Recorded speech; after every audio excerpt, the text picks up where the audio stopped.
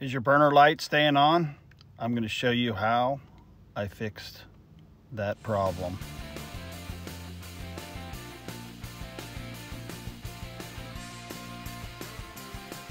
All right, my first order of business is to pull the range out and unplug it.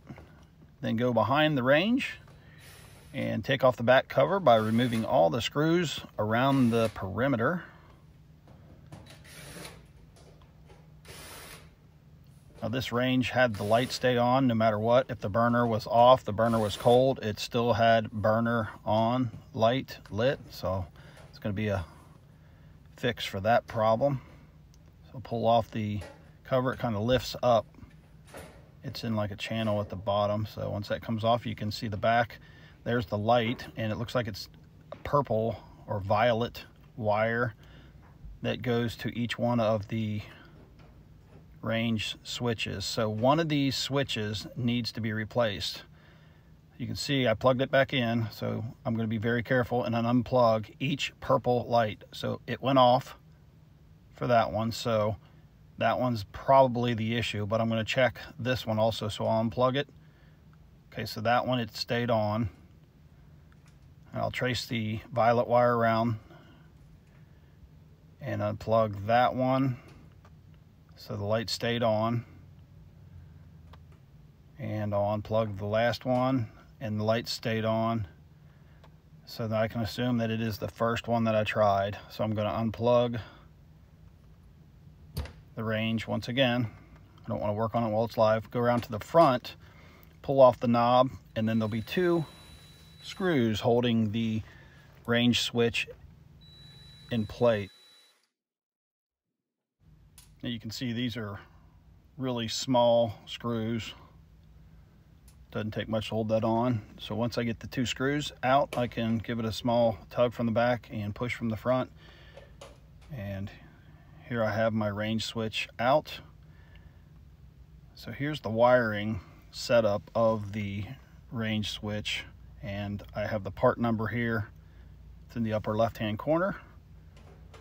So all I need to do now is unplug each wire, and I'm going to do one wire at a time. Makes it easier to remember where the wires came from and where they need to go. Also, I have that picture that I took, but I just take one wire off and replace it on the new range switch. And I picked that up online, reasonable price. Once I get all these plugged back in, I'm sure our light will be out when the burner is not on. Okay, so now I have all my wires in, make sure they're tight, and I'm going to place it back in. Make sure the two screw holes line up, and put the two mounting screws back in.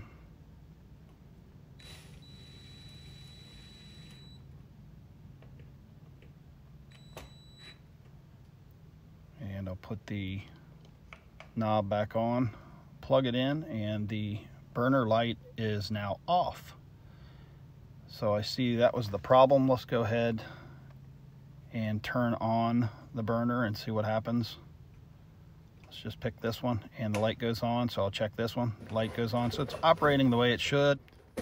Next, I'm going to unplug the range while I put the back cover on. I slide the back cover under the lip at the bottom and start replacing all the screws around the perimeter of the range. So if your burner light stays on, even if your range is off, this is the way you can fix that. If you like this video, make sure to subscribe, and for all the updates, hit that bell icon.